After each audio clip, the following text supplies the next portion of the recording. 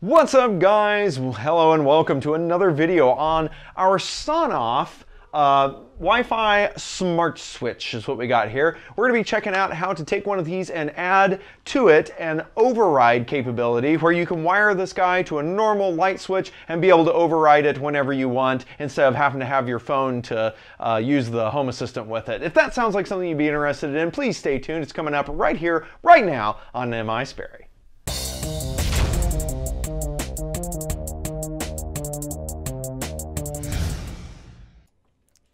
Okay guys, well, we're going to go ahead and get started with this project by showing you guys the code first, because I've made a code update. So those of you that have checked out my GitHub down below, I've went ahead and updated the code to include this as a piece. So if you want to add this switch, you don't have to, but if you want to add it, you can. The code will now accept it. So what you still need to do is you need to set up your SSID, right? You need to set up your password, your MQTT server information, the password and that. And basically what it's going to do is down here inside of our deal, it's going to basically check the override switch. So the override switch is on GPIO pin 14. Okay, so override is on GPIO 14 now. All right, and then what we're going to do is we need to remember what state it was in, so that way it'll work hand in hand with the Home Assistant as well. So that's all this basically does. It checks the override button, it turns it on or off, sets kind of an override memory bit, so that way it can check to see if you've done it through Home Assistant or if the override is now different, basically us calling for a different change and whatnot. So the code will be available, GitHub, link down below for you to get. All you got to do is just basically hook up your GPIO, which I'll show you how to hook up here in a minute, and hook it to a switch, and then basically put in your information in this section here, and you should be good to go. All you got to do is plug it in, use one of the, I don't have one with me, but check out the link down below to my Tindy store for the ESP8266 Programmer's Helper to help you with getting it all programmed up. It's a nice slick little board that makes wiring it up to program very easy because it's already done for you. So check that out down below, and we'll continue on to actually wiring this thing up.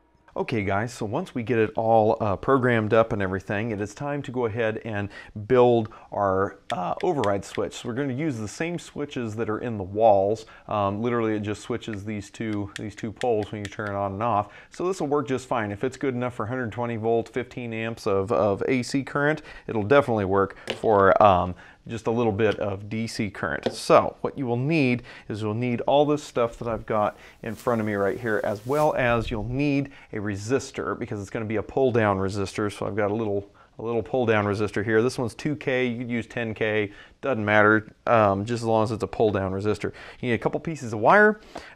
This is one of the kits that you can get off of Amazon. I'll have a link down in the description if you want to check it out. But it has basically the crimp connectors and whatnot, and even the housings. So we'll use that to make it look quite nice and whatnot. So let's go ahead and get started with it. The first thing we need to do is we need to crimp on these connectors. So I'm going to get a couple of these out. And we'll go ahead and we'll crimp a couple of these on.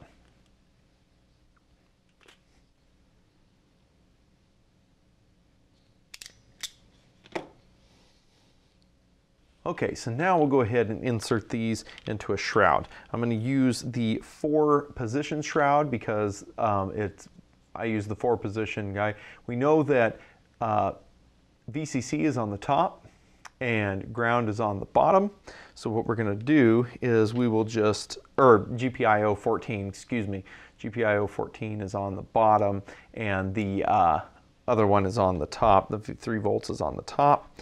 So what we will do is we're going to have 3 volts on the top. So we'll put the black on the top, get it to fit in. Sometimes this gauge wire is a little bit hefty for this, but I think it's going to work. And place the GPIO one in.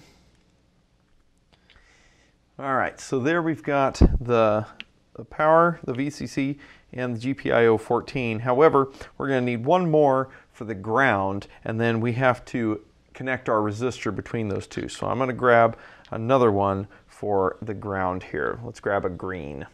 Okay, so now I have the ground installed. Now what I'm going to do is I am going to install this resistor between these two pins. So we'll go ahead and do that and we'll be right back. Okay guys, so I've gone ahead and put that together. So I'll put a little bit of heat shrink tubing on it, but hopefully you can see the little resistor in there. But all I did was just tie that green wire and that white wire together with that little resistor. Now all we have to do is plug it in, like I said. Now closest to the little reset switch, here, let's see if we can't go in a little more. Closest to the reset switch is the 3 volts. So what I'm going to do is, I've done it with the black is the 3 volts on my deal. So I plug it in just like that. So there we go. And then these are the 2 wires that we will hook to our switch here in a minute. So what I've done, back out enough here, what I've done is I've taken our little case and I've drilled a little hole in it that once this goes together, yeah, like this, that hole's kind of in this empty space that's right here, so that way I can kind of thread this on. So let's go ahead and do that. So we should be able to thread that through. Now we'll get our little base plate here. I believe this is right. Goes this way, I believe. No, other way. It's gonna go that way. And then we'll just kind of put this little guy back together. You have to bend a little more.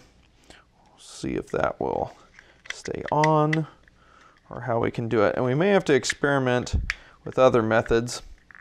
So it looks like it's not really gonna snap shut with that connector. However, when we put the sides on, it would screw it together. So probably what I would recommend for this is I would probably just solder directly. I'd probably take these wires and just solder them directly into the holes once you've gotten it programmed, so that way it doesn't pop apart and have problems. So let me go ahead and get this together. Be right back. Okay guys, so I got it all wired up, and before you criticize me, I'm gonna say it.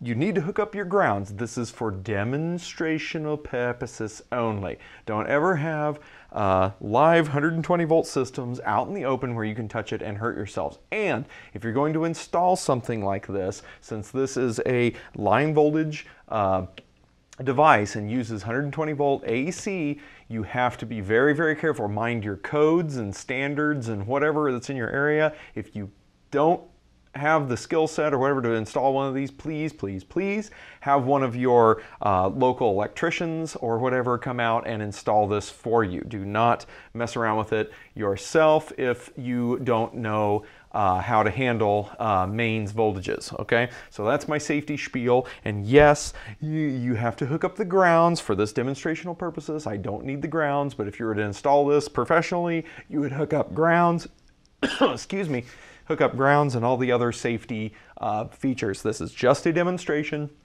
to show you how this works, okay? So with that out of the way, first off, I'm controlling one of my bench lights here. So first off, we've got our Home Assistant. So I'm gonna basically turn it on and off with the good old Home Assistant. So here's off and on, right?